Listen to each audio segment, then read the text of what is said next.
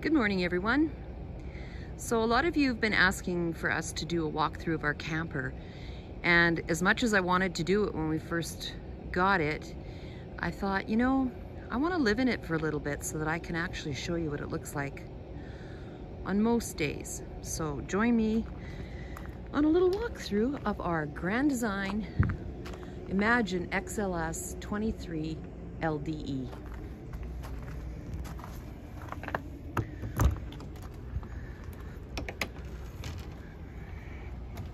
All right, so first off, one of the things that really sold us on this camper was the rear kitchen and the counter space.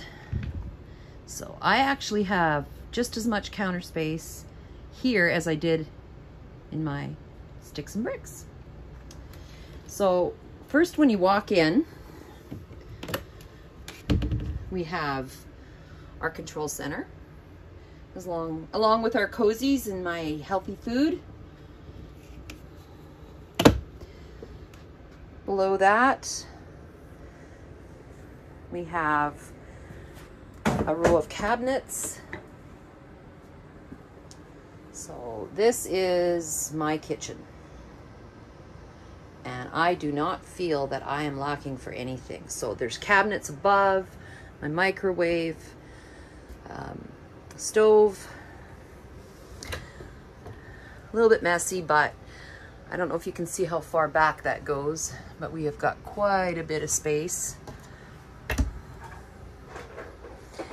As well as having my counter space there, I also have this counter space. So these drawers are really utilized.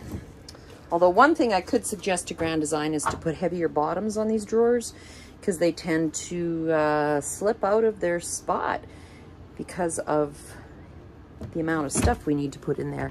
Although I try to keep as much light stuff as we can in here, it does get a little heavy. And below that we have our shoe rack. All right, and behind that island is our kitchen, as well as my office, a little bit of storage underneath because we only need a little bit of space to sit at this. Above that, we've also got our TV and two more cabinets of storage. One of the things that it was a real must for us when we were buying a camper is that we actually had a couch directly across from our TV.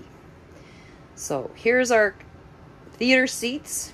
Now these were added to our camper after the fact. We did have a fold-up bed here at one point, but this houses the couch and the fridge and the cabinets are housed in our slide. So I also forgot to mention there's 3 drawers below that are super deep. They're great for utensils and things like that. All right, on we go. So going forward, we have our bathroom, cabinet in the corner. One of the things I was a little concerned about when we first bought this cabinet is the closeness of the valance to this cabinet. So when you open it, it does hit, but you really don't need it open more than that to get what you need out. And if you're careful, it's good. So we also have rows of shelving down there, a lot of space underneath our cabinet or our sink. I'm not going to show that to you because it's jam-packed. Across from that is the toilet, more shelving, and I don't know if you can see how deep that is, but let me turn on a light. So that goes way back there, the whole depth of the shower. It's great for storing toilet paper and all our towels. Inside our shower, which is a fair sized, but we also house our laundry down there. So I don't know if you can do it justice, but I think if you're about 6'3", you could easily stand up in here, no problem. I do not feel like I have a lack of space when I'm showering. All right, now this is our bedroom. The bed's unmade. It's really hard to get around this bed. One of the things that I dislike about our bedroom is the fact that you cannot get to the headboard to make your bed properly.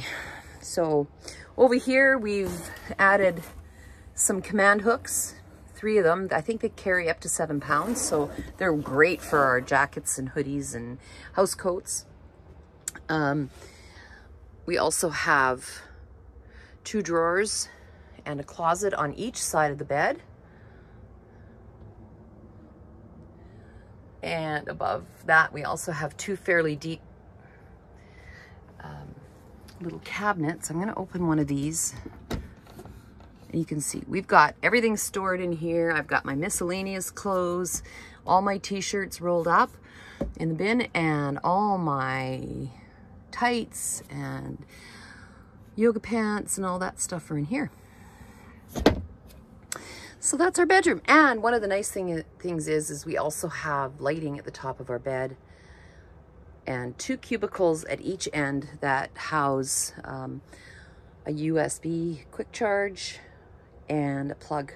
So if you have to use anything for sleep apnea, you can definitely run your mask here. So that's our camper in a nutshell. Not perfectly cleaned, but lived in. Love this camper. Thanks for joining us today, guys. Have a great one.